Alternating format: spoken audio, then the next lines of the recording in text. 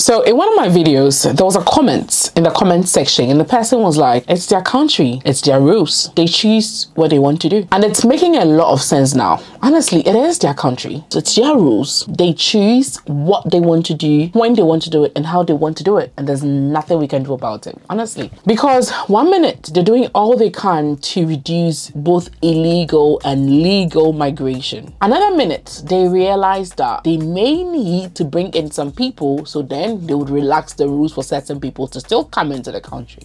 I mean, look at all the things that the Home Office has done to reduce even legal migration. No dependents for care workers, no dependents for postgrad students, blah, blah, blah, just to reduce migration, just to reduce the number of people that are coming here, even those that are coming legally. But another minute, they are considering lowering the visa requirements so that people can come in for certain reasons, or certain kind of people can come in to benefit the country. So somebody might ask, why this long talk now? Why this long talk? So Keir Starmer, the current Prime Minister, was saying that he agrees that there is a new revolution. This new revolution is going to transform the world and has even started already. According to Keir Starmer, he believes that this new revolution can help doctors detect diseases early. It can reduce wait times in the NHS. It's going to help or boost economic growth in the UK. It's going to have so many benefits. And it was because of this that after some few days after they were elected into power, he commissioned Matt Clifford CBE to develop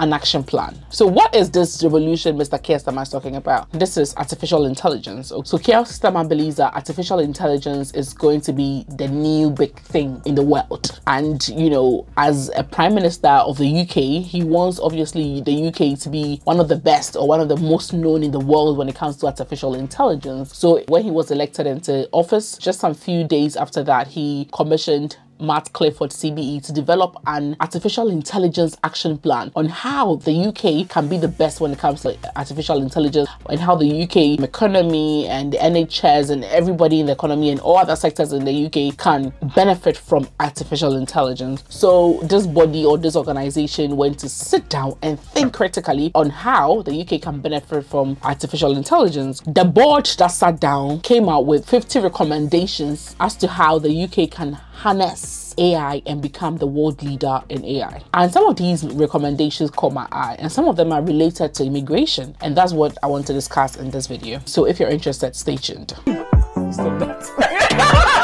So let me say that I cannot go over all the 50 recommendations that the organization or the body came with. Very, very good ones. The ones that caught my eye were about 3 of them, and let me mention the first one. So just for those who want to read the entire document, the PDF, a link to it will be in the description for anybody that wants to read it for themselves. So the recommendation number 18, it says they're recommending to the government to launch a flagship undergraduate and master's AI scholarship program on the scale of Rhodes, Marshall or Fulbright for students to study in the UK, and it's open to a diverse initial cohort of 100 scholars from the UK and abroad. The program would combine financial support, cohort building, industry co-investment, and placement in government or private sector AI organizations. Potential scholars must show exceptional promise, but recognizing the broad range of talents needed for success in AI. This could be in a variety of fields, such as strong performance in leading STEM competition, example, the International Mathematical and Informatics Olympiads. And then the recommendation number 20, they're saying that within the next year, the government should establish an internal headhunting capability on a par with top AI firms to bring a small number of elite individuals to the UK. They're saying the government should build on the success of the AI Safety Institute in attracting top talent. This may include recruiting more people into AISI, UK Sovereign AI, or the other public AI labs,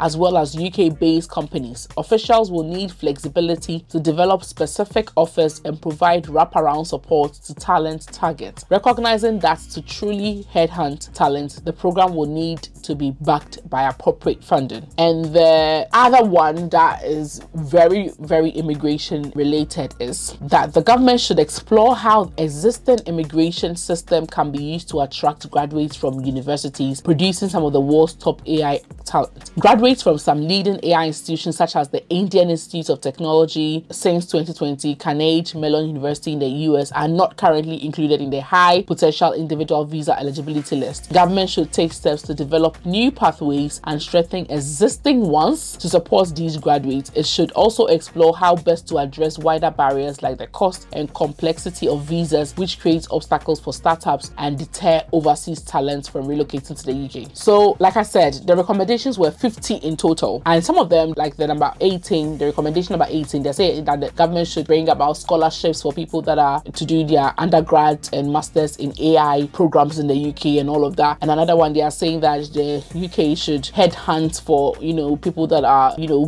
gurus in AI and bring those people to the UK to help them boost the UK's, you know, AI network or AI, you know, sector. And then the other one is that the government should relax some immigration rules to allow for people who are, you know, into AI, top talent in AI who are overseas to be able to come. And then they should also make the current pathways a bit easy for AI top talents to be able to move into the UK, because they want the UK to be like the leading country when it comes to AI. So you have to do all of these things. So these were the recommendations. And then they mentioned specifically that when it comes to easing some of the pathways, for instance, there are some universities that are known worldwide to be good when it comes to artificial intelligence programs and all of that. However, these countries are not even on the UK's global university list for the high potential individual visa. So there's a particular visa category in the UK known as the high potential individual visa. So just like the name says, it's for high potential people for them to get visa. So with that kind of visa, you don't need a sponsor to come to the UK, but you should have graduated from a certain university. So there's a list. If a university falls in that global university list of the UK and you graduated within the last 5 years, you don't need a visa. You can just apply and then come to the UK. So if you attended any or you graduated from any of those universities on the list, you qualify to use that as a reason to apply for your visa without a sponsor, without a job offer, and come to the UK. And you come to the UK to stay for at least 2 years. And then by that 2 years, I'm sure that you'd have found your way around. And this recommendation,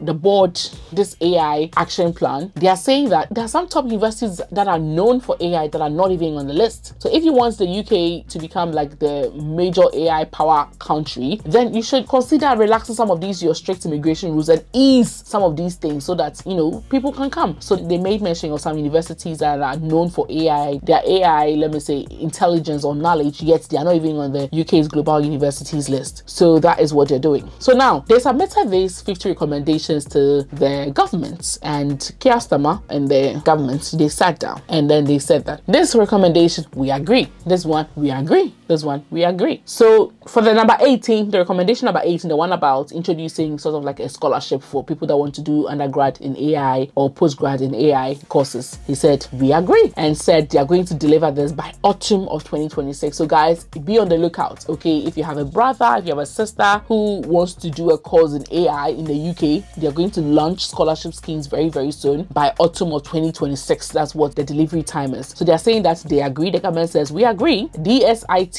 will work with UKRI to explore whether the AI scholarships are best placed at undergrad, master's or PhD level, with the aim to establish a new prestigious scheme by autumn 2026. So guys, be on the lookout. And when it comes to the recommendation of number 20, where they have to bring top AI talents from other countries here, they also say, we agree. The government says DSIT and Department for Business and DBT will consider how this could be achieved, learning lessons from DBT's existing global entrepreneur and global talent network programs. And they said by spring of 2026, this will be done. Now, let's look at the one about relaxing visas for immigrants. So let's look at the recommendation. It said exploring how the existing immigration system can be used to attract graduates from universities producing some of the world's top AI talent. The government said, well, I partially agree.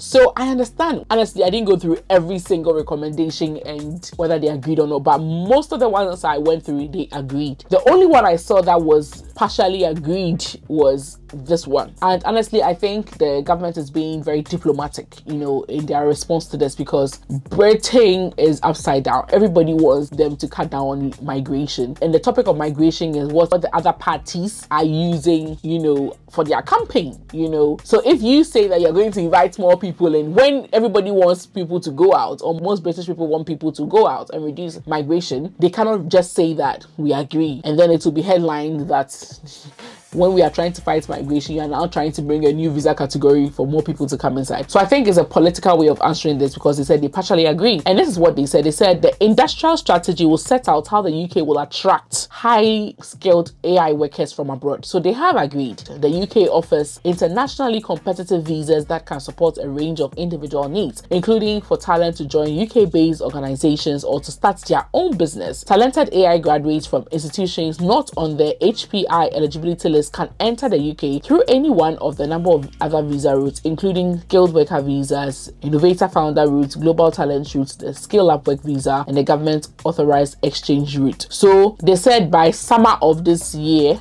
summer of 2025, they would have delivered, this part, in terms of the immigration aspects to attract more talent. Now let's look at the visa categories that exist as of now for AI talents to come to the UK. So the first one that we have is the skilled worker route, where if there is an AI company in the UK and they advertise a position and they are not able to get anybody in the UK to fill that position, for they are a licensed company, they can recruit somebody from outside the UK to come and work on a skilled worker visa. So that's the first one. And there's another one called the innovator founder visa. So this one, you don't really need a sponsor. You can use this visa route to come to the UK to set up and run an innovative business. It should be an innovative business, and the business idea must be something that is different from anything else on the market. So obviously with AI, if you have something very special when it comes to AI, you must have your idea assessed by an approved endorsing body. So you lay out your plan, your business plan and all of that, and have interviewed somebody, a Nigerian man actually, who came to the UK on this visa category. So if you are AI talent and then you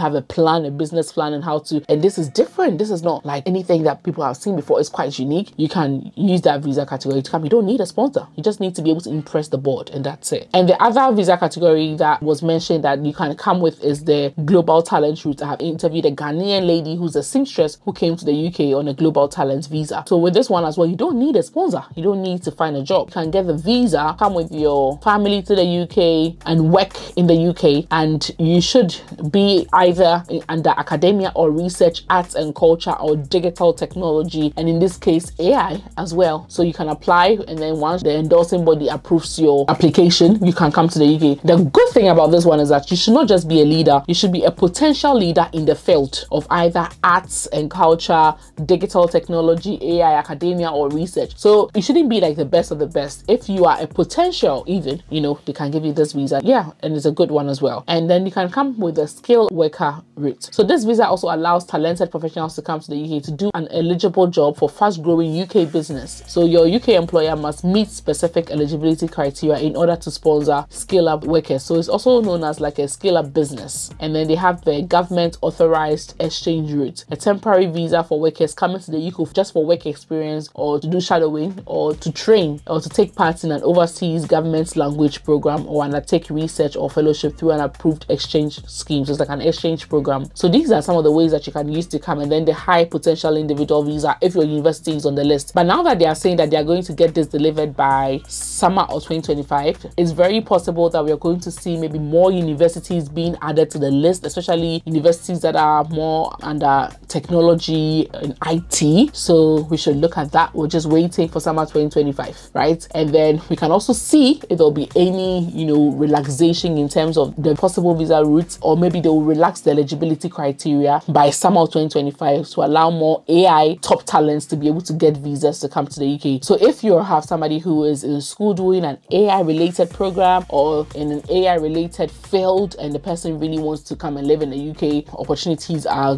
going to come by very, very soon. So they should stay tuned. So this is all I had to share. The fact that the government has partly agreed to relax immigration rules for people that are coming to the UK to come and do top talent in the AI field.